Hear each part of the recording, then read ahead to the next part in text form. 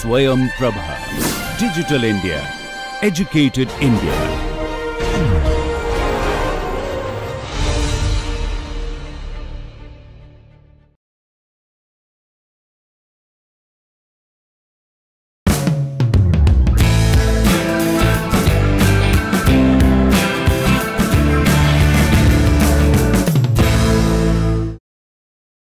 Well, good morning. This will be our first class on rocket propulsion, and in this class today what we will look at is what is the subject on rocket propulsion, how it differs with different propulsion subjects, what are the aspects we must consider. We will go through the course contents what we have, and then see the type of books what we must be referring to, and then get started with the course. Maybe the introductory part will take something like 10-15 minutes, and then we will get started with the course. Having said that, let's first take a look on what this subject on rocket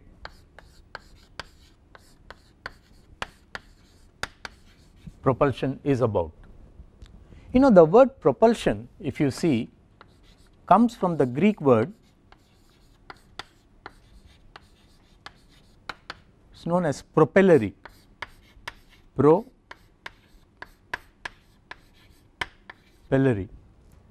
The word propellery in Greek means push. Therefore, we are talking of something pushing. Pro, as you know, means something like forward or before. Therefore, the word propulsion means push forward, and therefore, whenever we talk of any subject on propulsion, what we mean is pushing forward. Let us take the simple example of, let us say I have something like a car which has to climb up a hill, up an inclined plane. What we do, the engine of the car pushes it forward, and by pushing I mean you are changing the velocity of the car, or you are imparting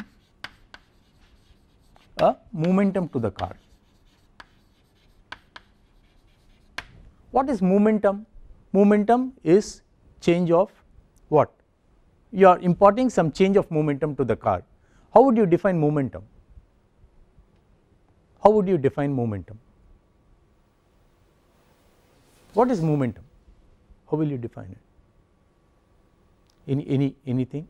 We say the car has a velocity v, it has a mass m. You say mass into velocity is what is momentum, and if you want to change the momentum, you change the velocity of the car, you give some velocity and you have what we call as momentum. Is it right? Now, in space, deep space, we do not have something like atmosphere, and therefore, the act of imparting momentum to the object in space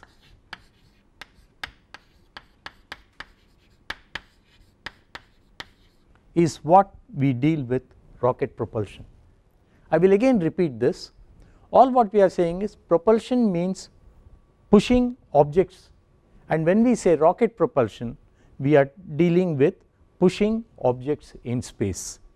Space means anything beyond us, maybe up there. Therefore, maybe first we must get an idea on what space is about. Let us say what we mean by space we have to understand, but before getting that, let us just quickly get through some idea on what this whole course is about and how we are going to organize our next, let us say, 40 classes or so. To be able to organize ourselves, let me get started here.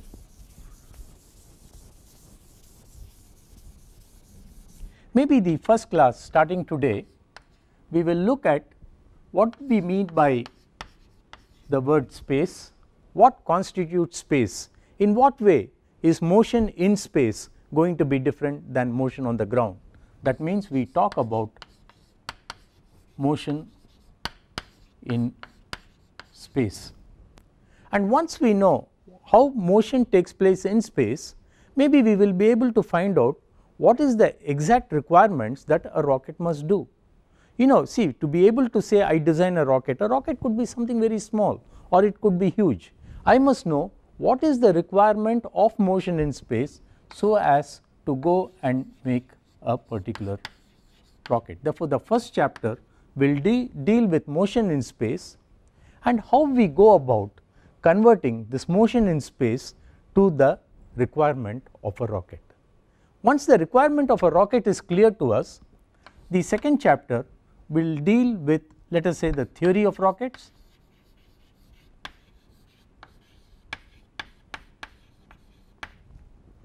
you know, I would like to ask a question, why should a theory of rockets be different from a theory of a car? Or let us say I have a gun, I fire a gun, the bullet leaves the gun. In what way is a rocket different from a gun? What is your thinking on it? Anybody could answer that? Pardon? You say it is a non-air breathing system. So what? We will get into some details of air breathing, non-air breathing. Your point is it is a non-air breathing system, but in what way should a rocket be different? Let us say I have a gun, I fire a bullet from a gun, I am also leaving it at high velocity. Why should we call theory of rockets? What is the great theory about it? See, it so happens, what happens is in a particular rocket, let us say, we just assume a rocket is like this. There is some mass which is available in the rocket. What is the mass which is available in a rocket? The mass must be able to push forward. That means it propels the object.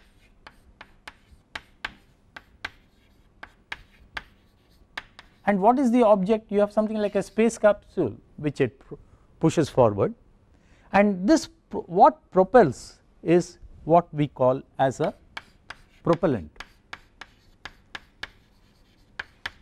By propellant in a rocket you mean the substance used for pushing up the rocket or propelling the rocket.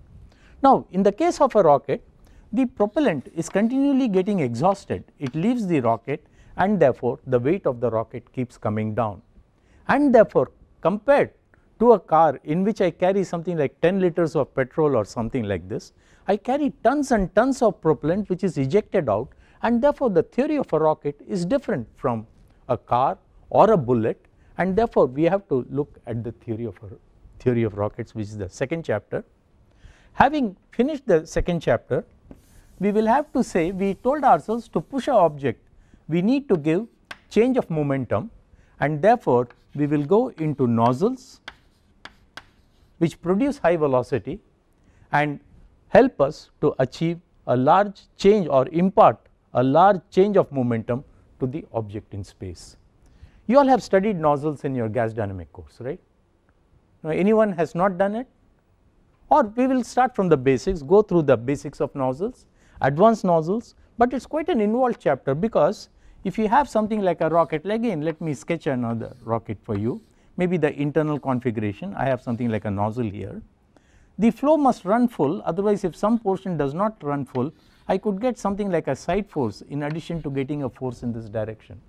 Therefore, the theory of nozzles is quite involved, and the third chapter we do here is on nozzles. The fourth chapter we will get back into the propellants, or what is used for propelling could either be a solid propellant, could be a liquid propellant, could be a gaseous propellant, could be a hybrid, a combination of these things, could be electricity itself, could be nuclear, could be anything, right? And therefore, in the fourth chapter we will study about the different propellants, what are the characteristics required to make a good rocket, and that is what we will study about the propellants: solid, liquid, gas, hybrid, electric, maybe nuclear propellants. Once we are clear about the propellants, we can go into the details of the rockets, and then we will ask ourselves, well, the fifth chapter would be solid propellant rockets,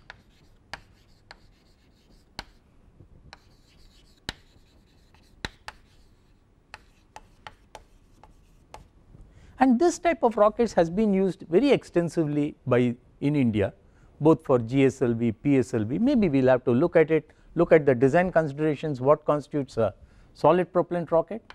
The 6th chapter would be something on liquid propellant rockets. They are more versatile, and in this chapter we will basically look at the following. Maybe we will take a look at what are the cycles of operation, in what way it differs from a gas turbine combustor, maybe an IC engine, and what are the modeling features. You know, the liquid propellant rocket is something which is evolving, and when we talk of cryogenic propellants, it is again a form of liquid propellant, and therefore we will spend quite some time on this. The 7th chapter would be something like, maybe since we have studied solid and liquid, we can study something on hybrid and something like a single propellant, what we call as monopropellant rockets.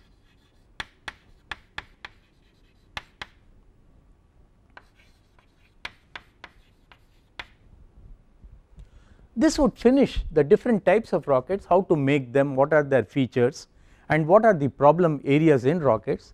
And once we are clear about it, we go to an advanced subject which I will call as combustion instability.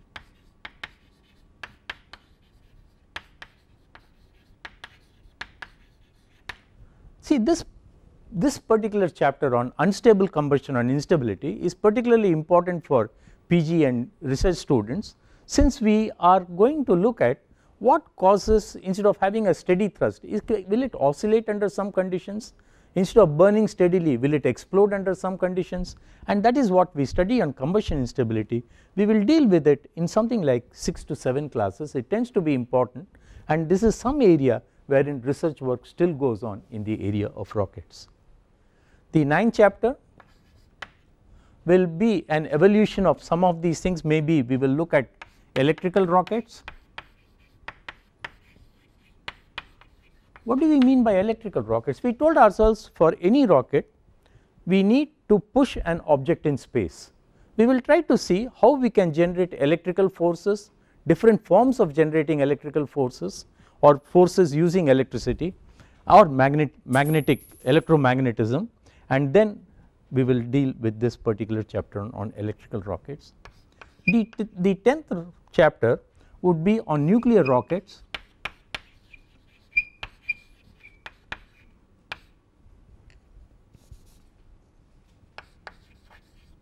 and other advanced rockets.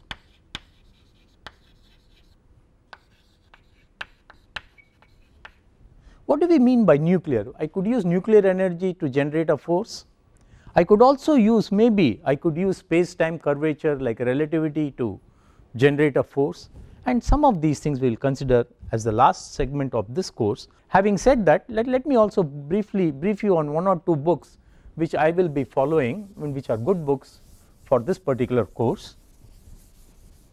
The first book is by Sutton. It is on rocket propulsion elements.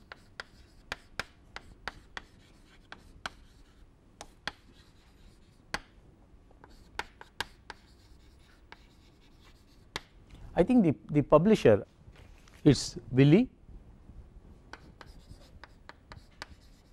Year of publication is 2001. You know, this book gives a very good description of rockets, but the mathematics of rockets is missing, and I published one book. The name is Rocket Propulsion.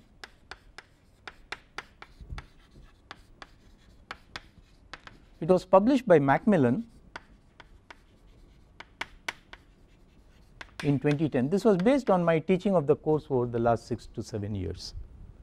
A third book which gives good description about the different rockets is by H.S. Mukunda. The name of the book is Understanding Propulsion.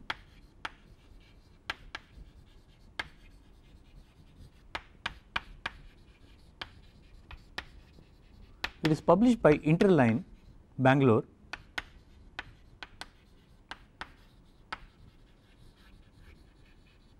And I think it is in 2004 what was published. I think one important book which I should have put at the beginning is a book by Hill and Patterson,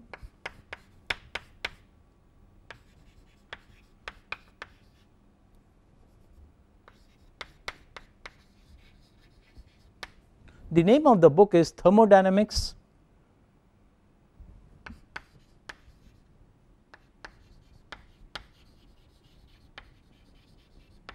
of Propulsion.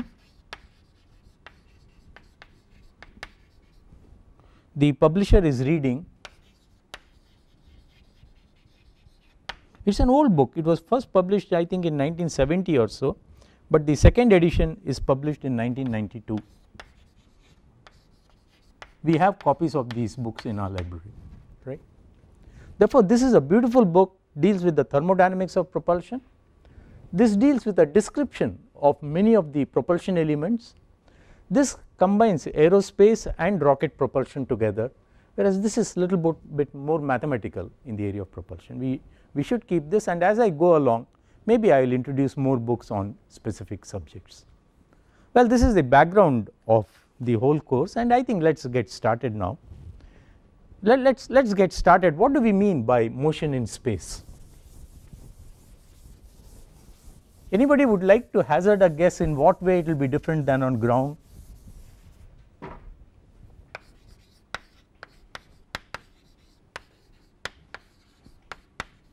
Let us first define what is space. How do we define space? Anything above is space, can we say, or how would we define space? We go on up and up, or we go sideways, go to infinity, that is space, or how can we define space? How do you define space? We talk of space capsules, we talk of some planets, we talk of galaxies. How would you define space? See, you are telling me that anything outside the atmosphere is space. Therefore, let's take a look at your question and examine what really space is about and what do you mean by atmosphere.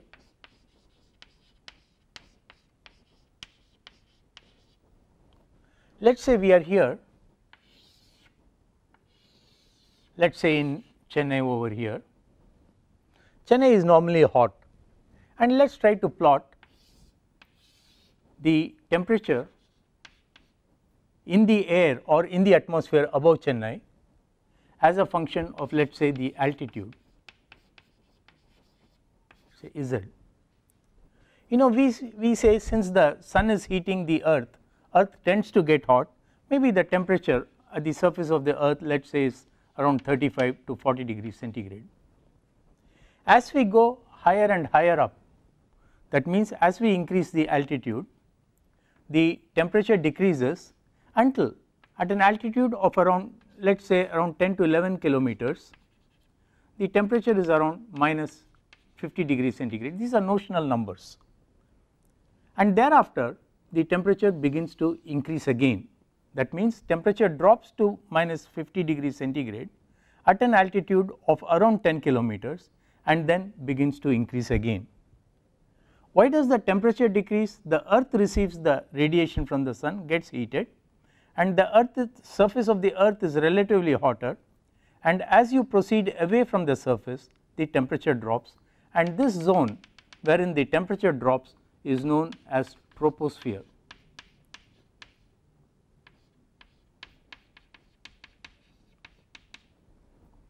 The reason why temperature drops is earth is relatively hot, as we go higher up the temperature drops. A jet aircraft flies at an altitude of around between 8 to 10 kilometers, let us say this is where the jet aircraft flies, and it flies where the ambient temperature is between minus 40 to minus 50. You would have heard this announcement saying your aircraft is cruising at an altitude of around 10 kilometers, wherein the ambient temperature is of the order of minus 45 degrees centigrade or minus 50 degrees centigrade. If you go up still further, the temperature increases. The increase in temperature is because in this area you have lot of ozone available.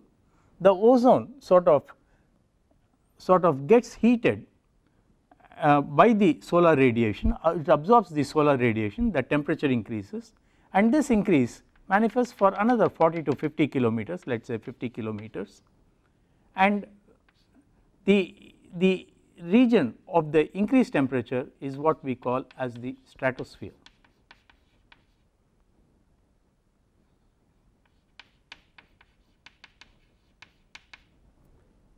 But when we go still higher altitude, let us say higher than 50 kilometers, the pressure in air is so small, or the molecules of air are so small, that they are unable to absorb any radiation, or because there is nothing here absolutely, therefore the temperature again drops to an altitude of let us say around 100 kilometers or so. But if you go to still higher altitudes, you have the molecular oxygen which absorbs, the molecules individually absorb the radiation, and they increase in temperature, and you have the temperature going up. The region wherein the temperature drops again is what we call as the mesosphere,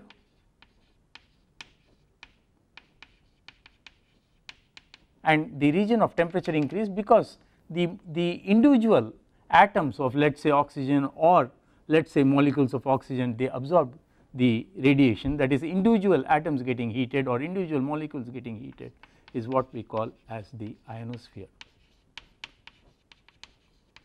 This continues for something like 100 200 kilometers. If I were to plot the pressure of air, the pressure of air may be as a function of altitude, again I plot the pressure. This is altitude Z in let us say kilometers. At the surface of the earth, the pressure is around 100 kilopascal, and the pressure monotonically drops, keeps on falling until maybe at the ionosphere you hardly have any traceable quantities of air left, it is all free molecular flow, and this is where we said that the temperature increases. The concept of temperature fails because there is no continuum in this region, and it is the individual molecules of some of these gases which tend to get heated to high temperature, and the temperature increases again. Now the question is, what do we define as space? Anything above the surface of the earth going through the troposphere, stratosphere, mesosphere, ionospheres and beyond, that means we say space is sort of endless. It keeps on going to infinity, and therefore we must be capable of defining what constitutes space, which I do subsequently. There is no extent itself. But how do you define something which is endless? Therefore, it is necessary to have a look on what constitutes, what is there in space.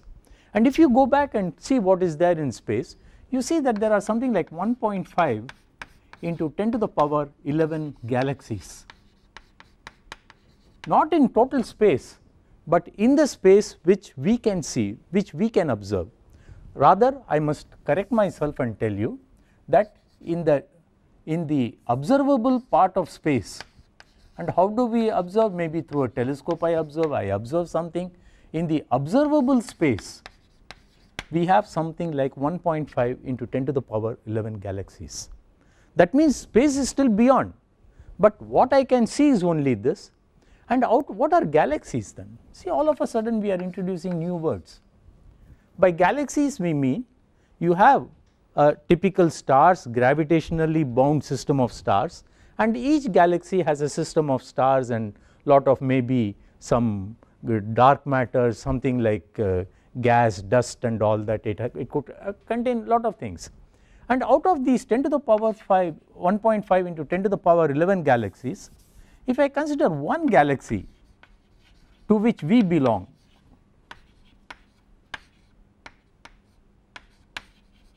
that we say is the Milky Way galaxy.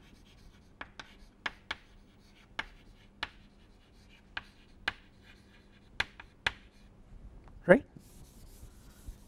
Therefore, what we have said is space is endless.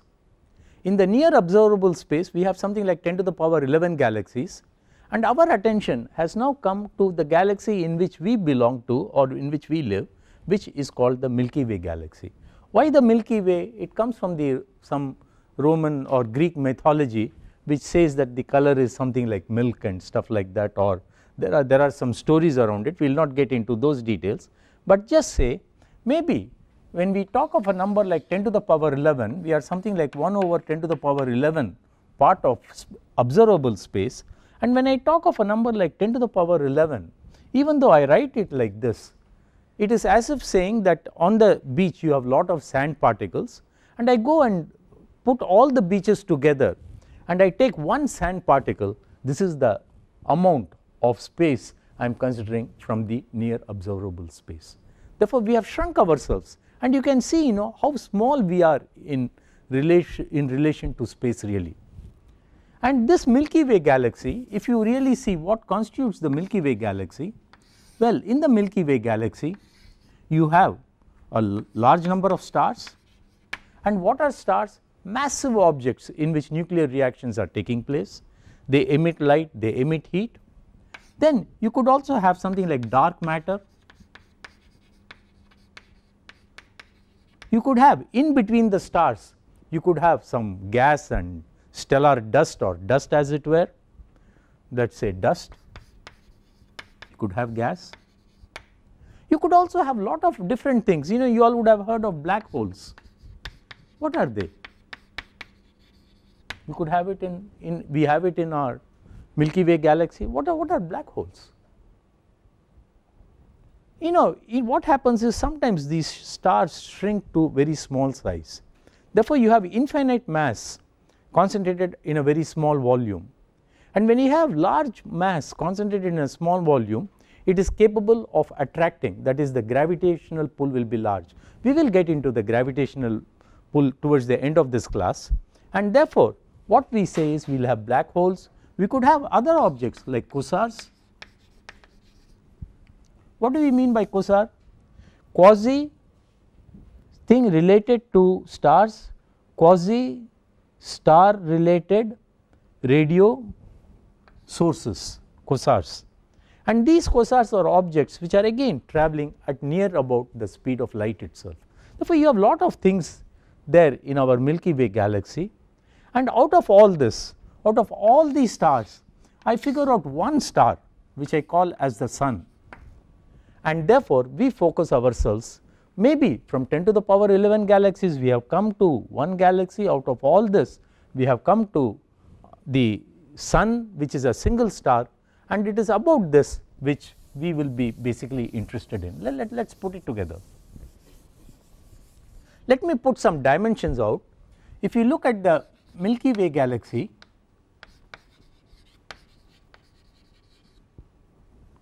sorry,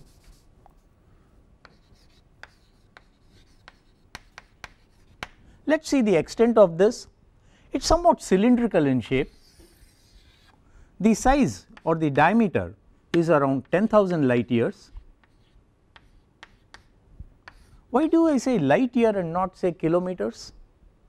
Because it is so huge, and what is a light year? The distance travelled by light in 1 year. The speed of light, as you know, is 10 to the power 3 into 10 to the power 8 meters per second. In 1 year I have 365 days multiplied by 24 hours multiplied by 60 per minute, 60 per second, and therefore 1 light year will therefore correspond to so many meters, which should be around, I think, something like 10 to the power 11 kilometers or so. Approximately it will come to around 9.5 into 10 to the power 10 kilometers or so. Therefore, we are talking of a diametral content, and it is something like cylindrical in shape, and the depth of this is something like 1/4 of this, something like 2500 light years. And in this you have number of stars, as we say, number of objects, and we are considering one particular star called the Sun, which we say is the solar system with which we are concerned with.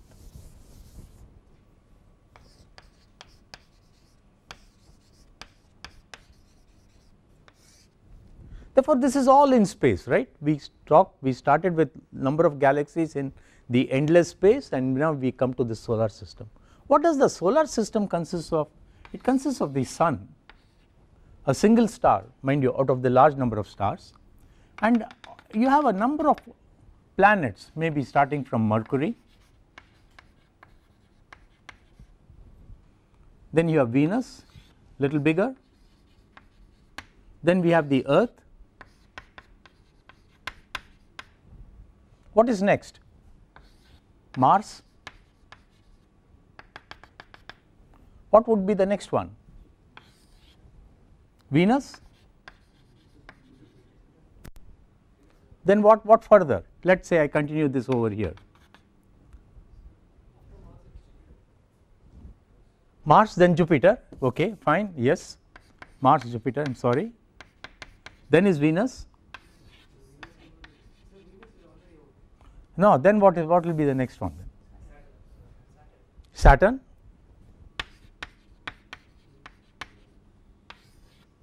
Two more. Neptune, Uranus and Neptune.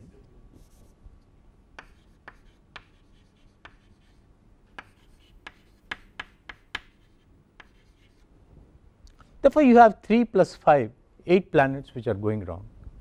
You know, previously we had another planet known as Pluto, but that has been decommissioned because it is not fully formed. It is something like a loose mass which is still going along with a belt here which is known as the Kuiper belt. I will come back to this belt because it gives lot of inputs, what we need to do, what we need to understand about maybe some asteroids coming and hitting the earth and all that. We will get back to this shortly, but all what we are saying is, in the solar system we have something like 8 planets going round the sun, and this is the near part of space with which we are interested in. This solar system also consists of something like 31 moons. And how do we define a moon? We tell ourselves, yes, there are certain objects which go round the planets and they go round like satellites around it. There are 31 moons, and Earth has a particular moon which is going round the Earth, and this is the moon of the Earth. So also we have moon for Saturn, we have moon for Jupiter, and there are something like 30 other moons which are available. When we are dealing with all this, it is necessary to have some idea of what constitutes these planets. Maybe Earth, if you take, let us put down the mass of the Earth, let us put down the diameter of the Earth. I have it with me here, let me 5.974 into 10 to the power 24 kg. The diameter of the Earth is 12,756 kilometers. I think these numbers are important. I will circulate a table to you giving the mass of the different planets and their diameters, but just to get an idea, maybe Mercury is about the smallest planet, around 1/3 the mass and diameter of the Earth as it were, while I think the largest would be something like Jupiter might be the largest planet what we have. Having said that, you know what happens, all these planets go round the sun, and it is this motion of planets which give or which prompted Newton to formulate the universal law for gravitation. I think I should repeat this point in a slightly different way. Let us take a look at what I want to say.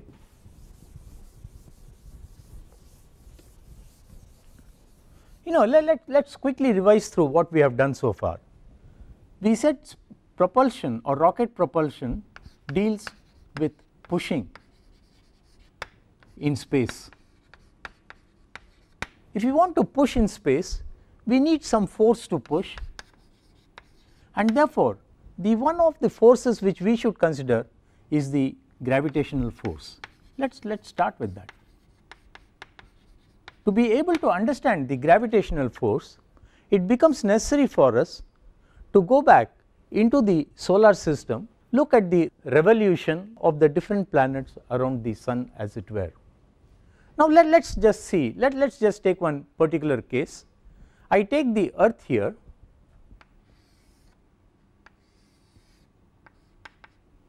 and I say it is going round the sun, maybe let us say the sun is over here, earth is going round the sun as it were. People have been watching the motion of planets around the sun for years together, and in maybe around the year 1600, maybe 1570 or so, 1570 to 1610, we had a famous person by name Johannes Kepler. He indexed 3 laws which govern the motion of planets like earth around the sun. His thing was, he said there are 3 laws, and what are the 3 laws? Let us quickly get through because it will help us to find out what we mean by the universal law for gravitation.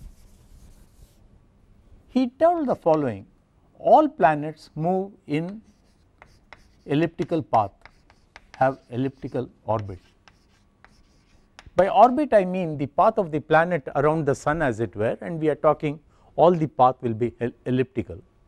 But if you read the newspapers, around a month back there was a news that the orbits are not really elliptical, but they are wavy orbits, something like this it is going on.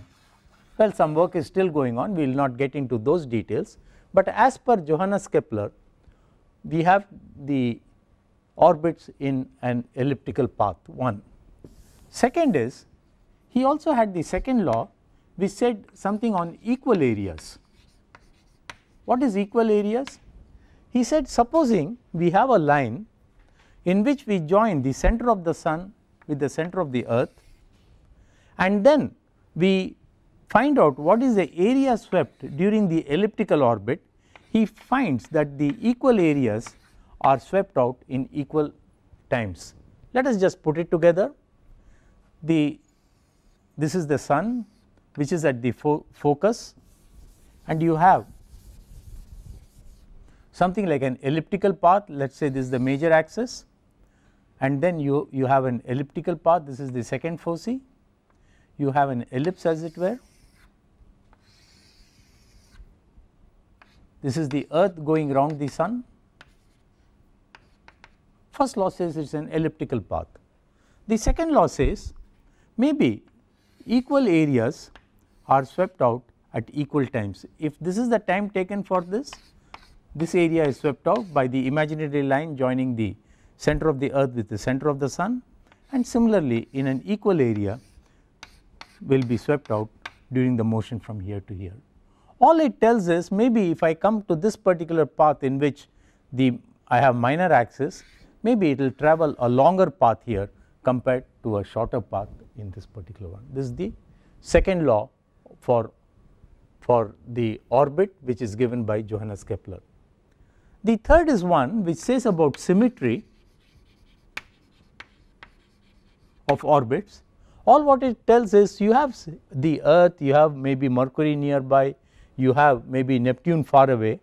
It tells that the time of one revolution divided by the radius is such that the orbital time t squared divided by the distance cube, that is the distance from the sun to the different planets, divided by the time of orbit of the particular planet, is a particular constant. These are the 3 laws for orbital motion as formulated by Johannes Kepler. Why are we getting into orbital motion? We are just talking of space, we want something to understand something about gravitation, and therefore you have these 3 laws, and then comes Newton much later. And what does Newton find? See, the story goes like this. Maybe he is watching an apple fall on the ground from a tree, apple is falling. He immediately connects the apple falling from a tree to the elliptical orbits or orbital motion of the different planets around the sun. What is the commonality? How can we, what is the common factor between these two?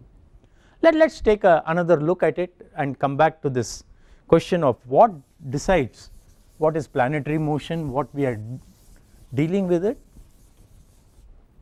Let us say this is the sun as it were. Let us say that the earth is going round the sun like this. Maybe the earth is going, when the earth travels some distance like this, it falls through some distance because it is elliptical. Again the let us say if it had a horizontal velocity it will go like this, but in the process of going horizontally it falls through some particular distance. Again it goes through some, it comes over here, again it comes like this. In other words, if I had given a horizontal velocity to the earth, it keeps on falling towards the sun at each instant of time. In other words, if the earth were to go horizontally at a velocity, it falls by a certain distance as it travels. That means I have a constant velocity and it keeps falling, therefore it is as if the earth is freely falling.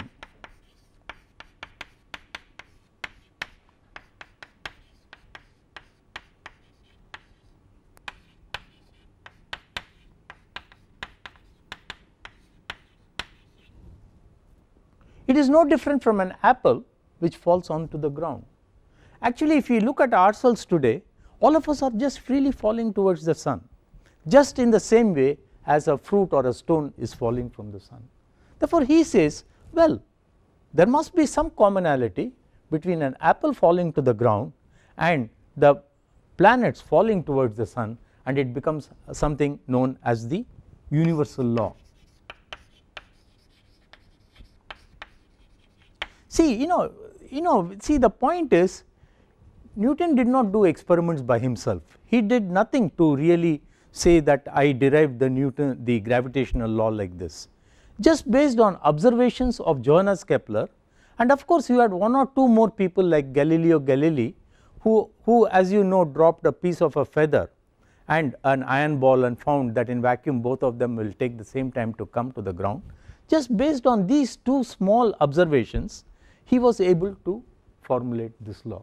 But before I get into the gravitational law, it is necessary for me to go into some more details, like how do you measure, because when I say some force and all that, we must be a little more clear on what are the parameters we must use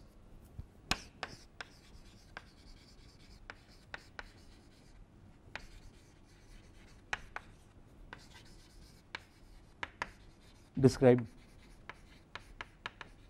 motion in space. I think we must be very clear, because a time has come when I would like to put some numbers, like to put some equations, I must know how to express myself. Therefore immediately we say, hey, we are all engineers, yeah, we know about mass, length and time. I can use these three fundamental quantities and describe it. How will you describe mass? Quantity of matter, unit is, yeah, unit is kilogram, well said. But what is a kilogram?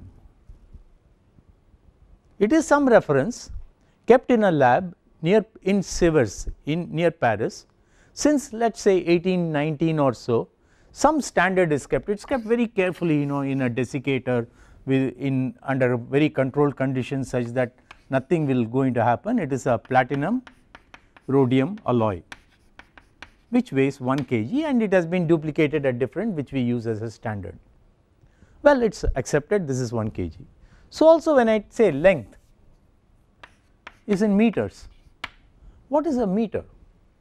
Again a reference kept at the same lab since maybe last 150 years or so, and this is a particular length scale which is given. The length of this standard is 1 meter, it is again an exotic alloy of platinum rhodium.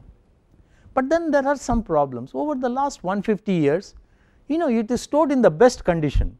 You have some duplicates in other countries also. It keeps eroding. Whatever be this, some changes take place. Therefore, it is not a good standard. We need a better standard. How will you have a better standard? Therefore, what happened was in the year 1982, quite recently, people said, when I have a length standard, when I say a meter, I go and say, well, a meter is so long and is the length of a standard. Instead of doing this, can I express the length standard through physical constants?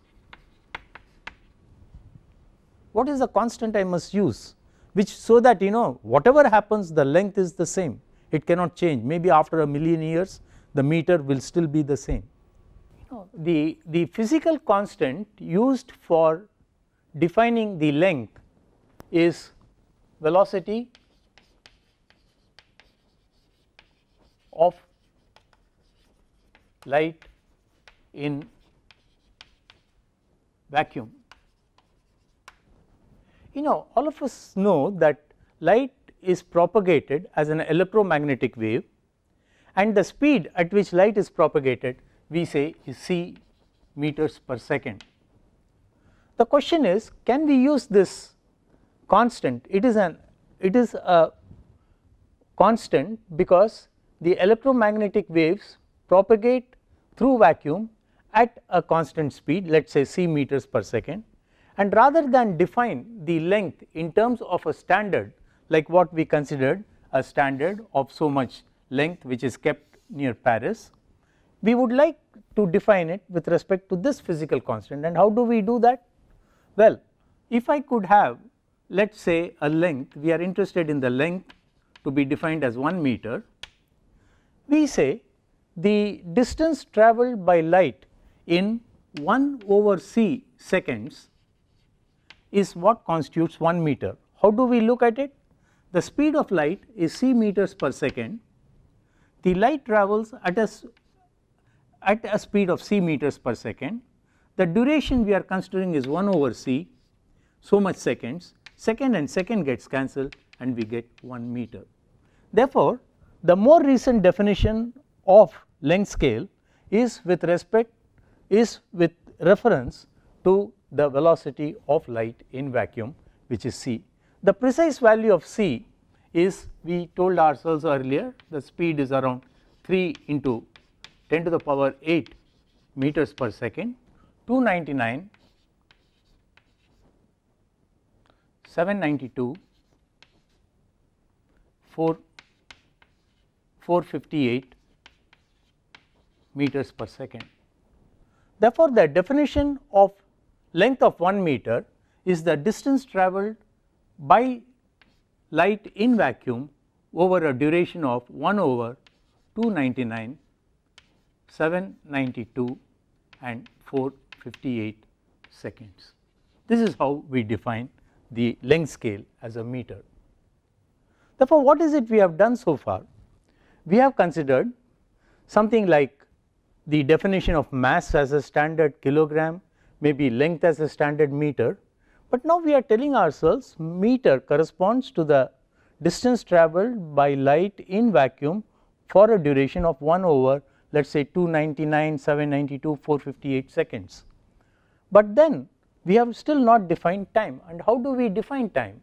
We must be very clear. Time is something related to the duration. Let us say you have a pendulum, the pendulum goes up and down, the duration of one cycle of the pendulum, maybe pendulum starts here, goes here, comes back here, is what we say is a duration of this pendulum, which we say as 1 second. But then it is difficult to have a period like a pendulum being used to describe the time scale, and it is easier for us to define the time scale based on the duration of an event. And which is the event which is most simplest to describe? We have the earth maybe revolving around its axis, and it revolves, it looks at the sun. One revolution of the earth around its axis is what we call 1 day.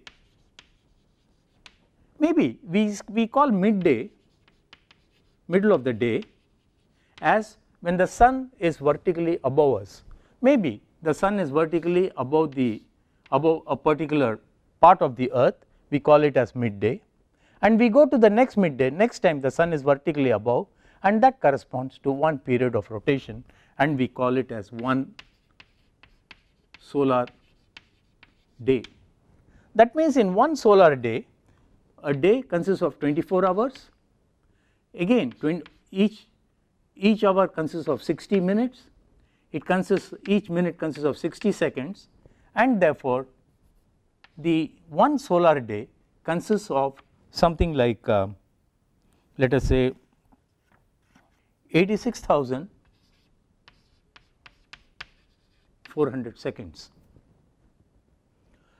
Now, but there is one problem in this. See, earlier we told the earth is rotating around the sun, and as it is rotating on its axis and revolving around the sun, you know, the period of rotation is not exactly 1 day, but it is slightly shorter, because it is also, as it is rotating on its axis, it is also revolving, and therefore the exact period of one rotation around the sun is not 1 solar day, but it is something like, instead of being 24 hours, it is 23 hours 56 minutes and something like 45 seconds, and this duration is what is known as a sidereal day.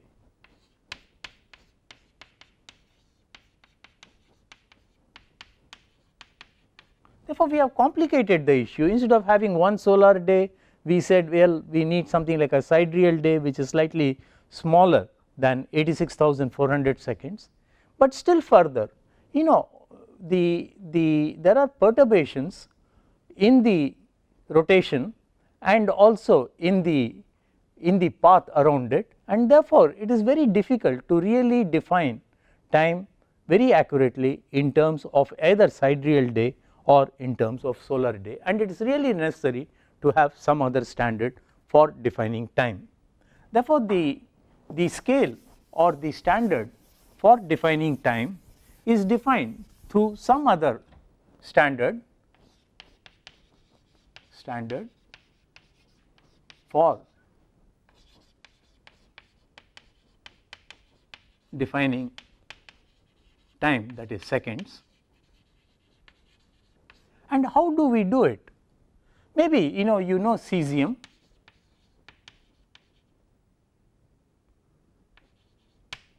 and this cesium, we have cesium 133, it is an isotope element and it emits radiation. It emits radiation in different bands. And what do we mean when something emits radiation? You know, maybe it is emitting packets in some wavelets, and it keeps on emitting at some frequencies, and each of them is a period, so many periods of radiation is getting emitted. Therefore, we look at one specific band, namely at the ground state of cesium,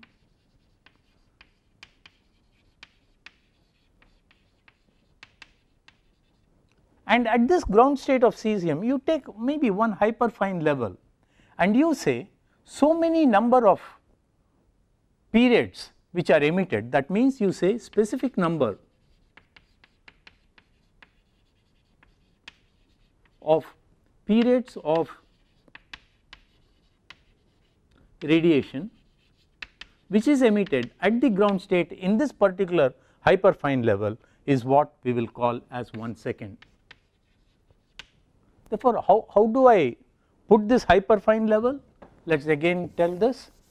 Well, at this ground state cesium is emitting radiation. Each wavelength, from here I go here, each wavelength corresponds to a specific period. I count a large number of these wavelengths, and the number of periods or number of wavelengths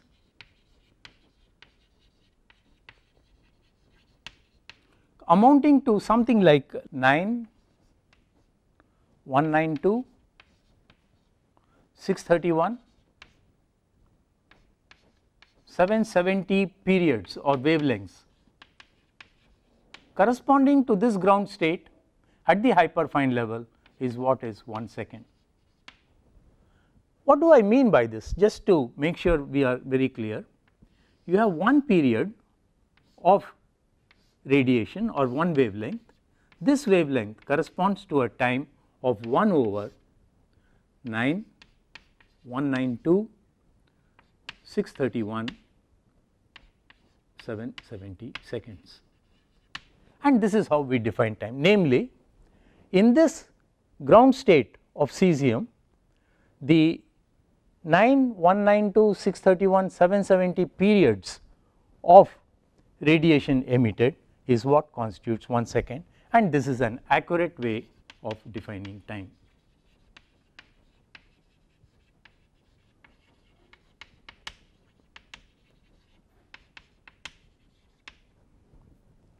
Therefore, what is it we have done so far? Let us quickly recapitulate.